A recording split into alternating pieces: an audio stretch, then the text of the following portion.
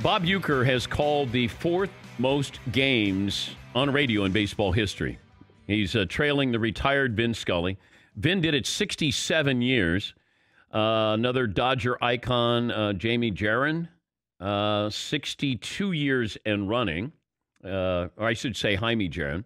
Kansas City's Denny Matthews, 52 years and counting. And Bob is ready for his 50th year calling Brewers games. And Bob Uecker, Mr.Baseball, joining us on the program. Hi, Bob. How are you?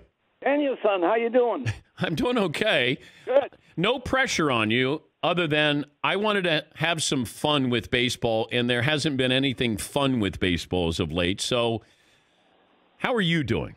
How's your morale? I'm doing okay. I'm glad we're going back to work, and it'll be my 65th year overall in baseball, as a player, if you want to say that.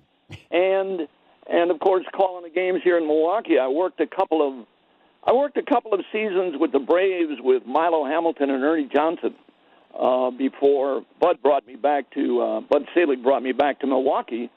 But other than that, I'm hanging around and I'm waiting to go back to work. I just saw where your official batting average in your career was 199.7. That I couldn't. A lot of my sponsors would be upset if it dropped below 200, because at that time it tied me with another sports great averaging 200 or better for a 10-year period, and that was Hall of Fame bowler Don Carter. So I don't want to blow that off. But were you the Mendoza line before the Mendoza line, Bob? Well, yeah, but she's got a job in baseball now. I think she works for the Mets, doesn't she? That's a different Mendoza. Oh, okay. Tell me if this is right. Did you get traded? Did your baseball career get extended because you were a good clubhouse guy? Yeah. I mean, laundry's got to be done, Dan. You know that. For a couple of extra bucks a month, I was making below the minimum. You know that. And selling other players' equipment got me a couple of bucks. Doing laundry, there's a lot of things that you can do without playing. I actually thought it was an infringement when they asked me to play a game. But I thought you got traded to the Cardinals because you were going to back up McCarver and you might have had a better arm, but they liked your personality. Is that true? and I think arm-wise, I had one on each side, which was important at that time. To back up Timmy, who's remained a great friend, and of course, we win a World Series that year when I got traded to St. Louis, and I'm not going to say anything. They didn't win one before. When I got there, they won. So, something had to be working right. When you first went on Carson, first time you were on there, were you still playing baseball?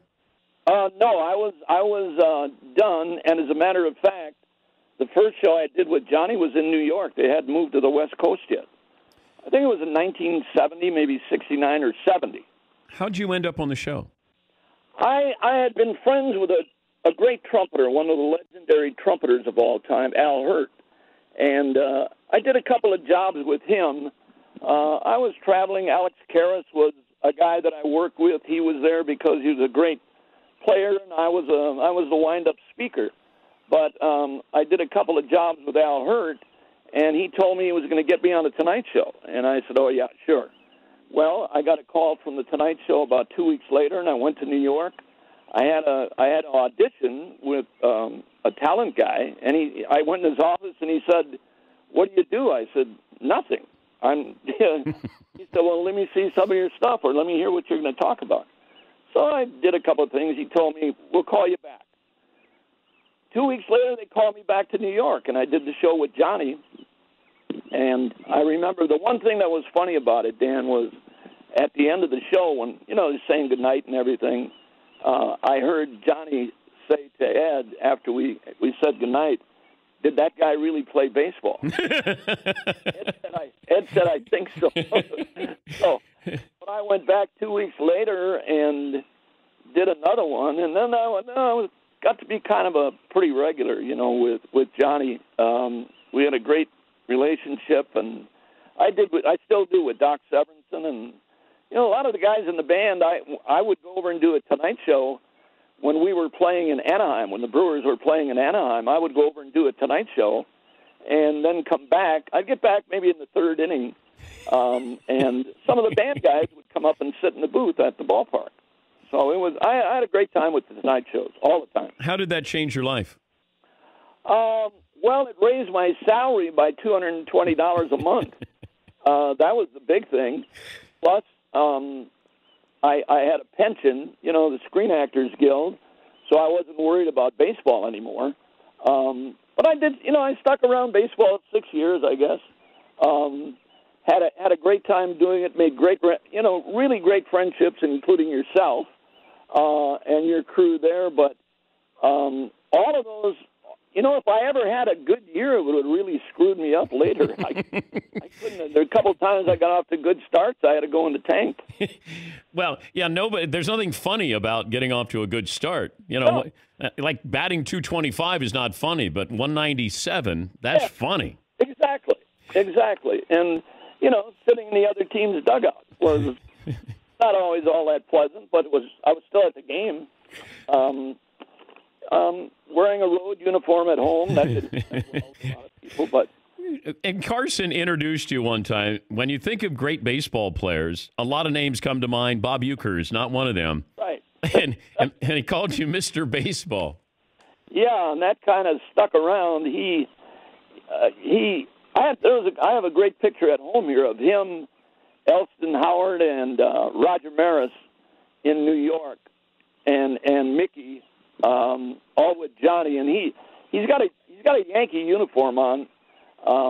And it looks awful on him, the way he's wearing it. The socks are, down on the ground, but he's with them, and he had a glove on. I think he tried to throw batting practice to those guys at Yankee Stadium. Really? Yeah. Oh, yeah. He was a great guy to work with, Dan, and like I said before, I always had a great time with him. He treated me. I never got bumped off the show. I always stayed on, and somebody else got bumped. But we had a good relationship. Matter of fact, I went out to the University of Nebraska. He built a studio and a really nice building out there for people who want to get involved in movies, television, whatever it may be. And I went out there as part of the opening with that with our owner Mark Attanasio, as a matter of fact, and had a great time. They did a lot of shows, old Tonight shows that Johnny, I could break his chops, man. I could make him laugh. I just saw one somebody just sent me one of me, and it was a picture of me and Bob Gibson holding hands. I love that picture. So that's the team picture. So Gibson was in on the joke, the team picture with the Hall of Fame pitcher. You're holding hands with Bob Gibson, who seemed like a very serious guy.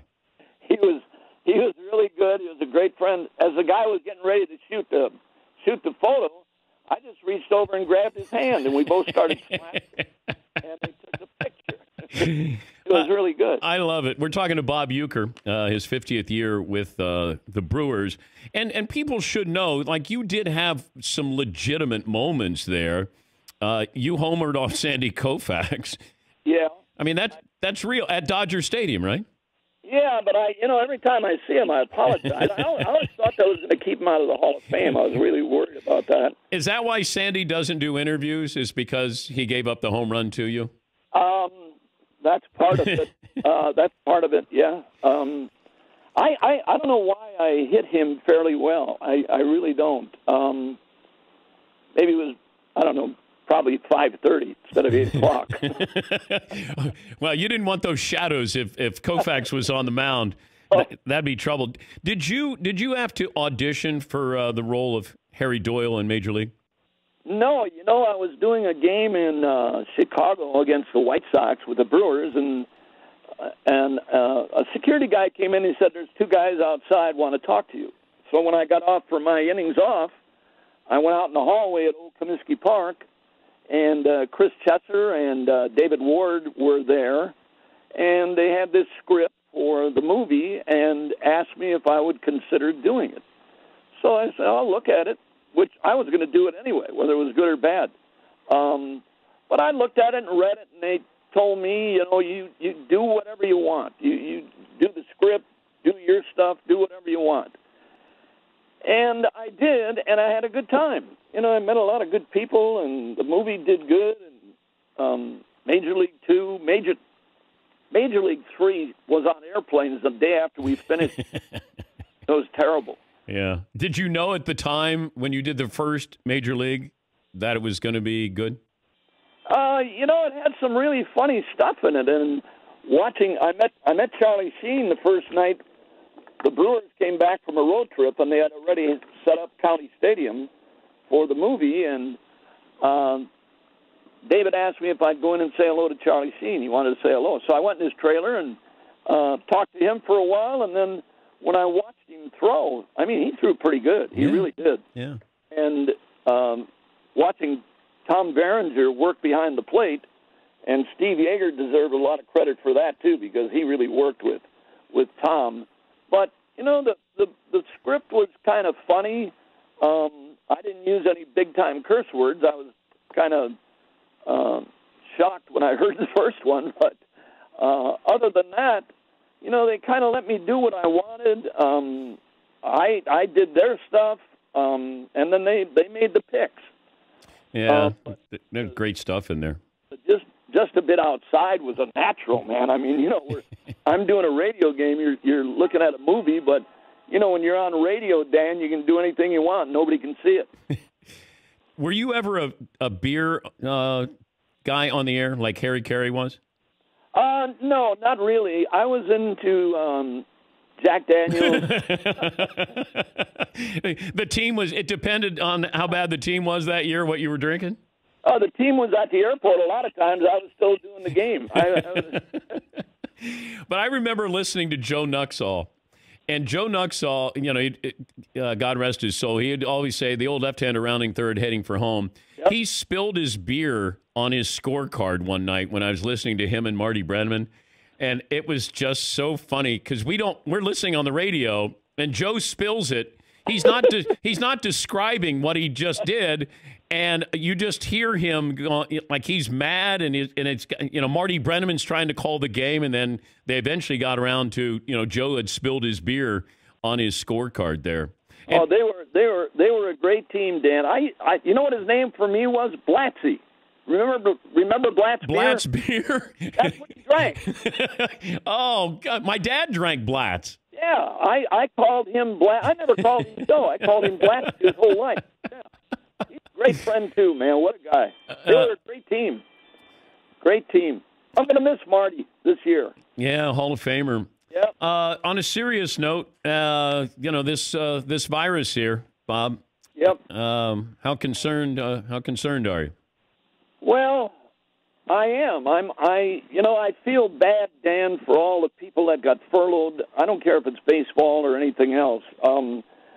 People that I've worked around here at the ballpark for a lot of years and got furloughed. And I got furloughed when I was in the Army. That was about it for me. And I was on our side too. I want that out. But it's sad when I see what's happening. We're going back to work on a very limited basis. My partner, Jeff Levering, and Lane Grindle will be totally separated. We'll all be separated by a big piece of plexiglass in the booth. And you know what our booth looks like in Milwaukee. So, and the engineer will be separated from us. I have to go in there's a whole different set of rules to do this stuff. You got to be tested every other day, I guess. Matter of fact, I'm going to get tested tonight. My wife and I and our trainer, Roger Kaplinger, is going to do that. But, I get a second look a lot of times because I go into a store once in a while and I'm wearing my catcher's mask. I don't know if that's approved by the CDC there. Well, it saves the pain from a punch because there's a lot of people still living that saw me play. So I got to see.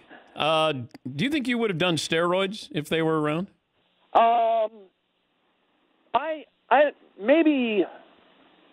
I don't think so. Suppositories, maybe. Not steroids. No. Does your wife? Do people get straight answers out of you? Sometimes. Okay, that's what I figured. A parole officer does. You've never been arrested. Oh, yes, I have. Really? Yeah, I got 2 hits in a game. Well, it'd be great to have you back, and thanks for just putting a smile on some people's faces today, Uecker. It's great to talk to you as always. I appreciate it. Hello to all your gang there, and thanks to you. Thank you, buddy. That's Bob Uecker, Mr. Baseball there.